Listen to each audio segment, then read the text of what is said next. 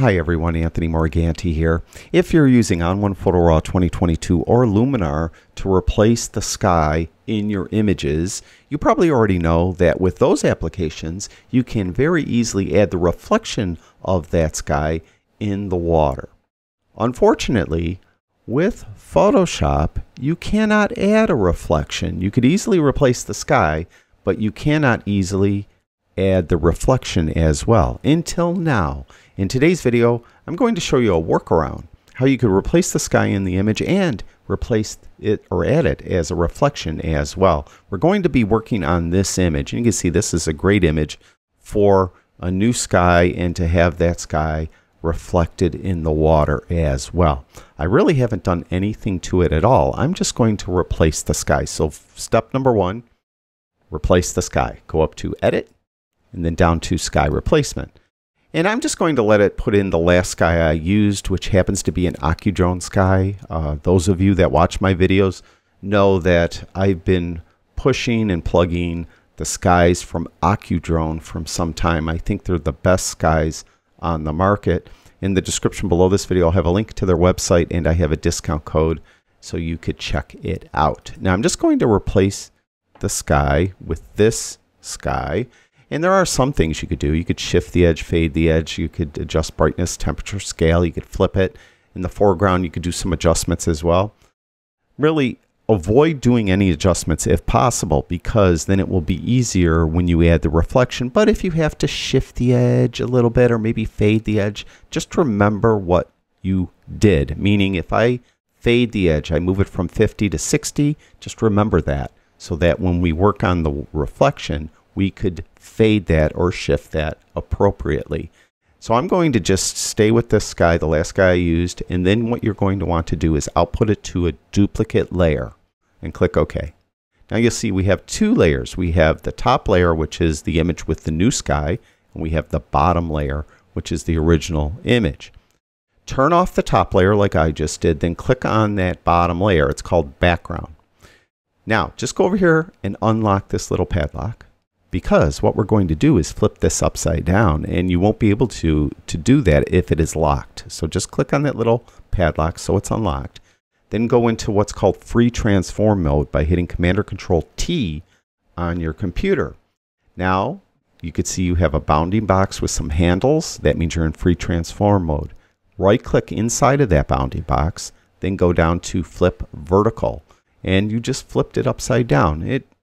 For this specific image, it was such a perfect reflection. It looks normal, but trust me, it is upside down. Now go up here and click this little check mark to accept that transformation. Now we're going to replace the sky in this image, and it should put it up here which is actually water. So go up to Edit and then go down to Sky Replacement. Again, we're going to use the same exact sky. Don't use a different sky. And if you did move any of the sliders, as I mentioned, remember what you move them to, and then move them to those exact same settings for this sky, and then again output it to a duplicate layer and then click OK. So now we have that on a duplicate layer. We have that top layer as well. Now we'll turn that top layer off, keep that off, stay on this middle layer. This is the one with the sky replacement. The bottom layer is just the original image. Go on this middle layer. We need to flip it back. Hit Command or Control T on your computer to again go into free transform mode. Again, right click on the image, go down to flip vertical. Now we have it flipped, and we have a reflection in water. Doesn't look that great, but we're going to fix that. Now we're going to click on that top layer and turn it on. Now it totally covers up all the layers below it. It also covered up our reflection. Now to get our reflection back, what we need to do is add a layer mask to this. Go down here and click on this little icon. Now we added the layer mask. Get a brush, hit the B key on your keyboard for the brush. It's right here. Make sure black is the foreground swatch. If it isn't, just hit the X key on your keyboard to swap them. Now we have the brush, hit the B key, sorry. All right, we have the brush.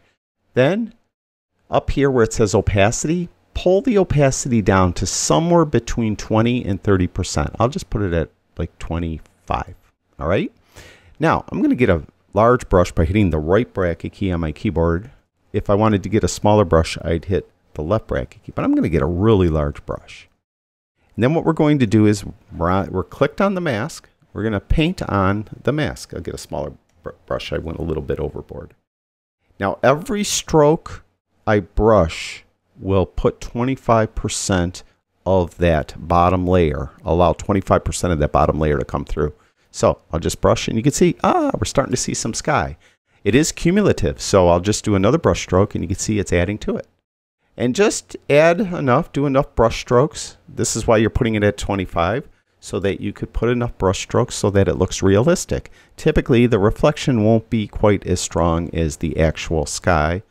So just bring it in like that. And I think that one looks pretty good, just like that. I'm going to get a smaller brush so it's not as obnoxious. And then you're really done with the sky replacement now, and you have a perfect reflection, and you could process the image as you normally would. What I probably would do is I would add a hue adjustment layer, and I'd go to saturation slider, and I'd turn that up. Now I don't want to go too crazy, but I'd turn it up a little bit, make it a little more saturated.